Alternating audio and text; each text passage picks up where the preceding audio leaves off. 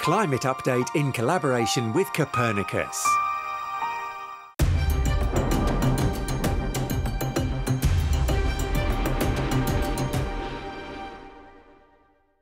June temperatures were 0.4 degrees Celsius above average globally.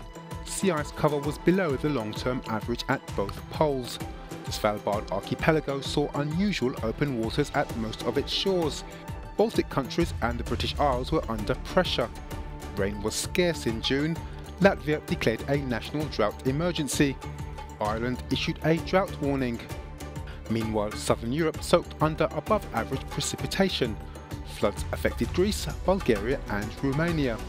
Ireland and the UK faced blazing sunshine with heat waves continuing into July. The UK Met Office reported that temperatures in Britain matched or surpassed 28 degrees Celsius for 16 consecutive days.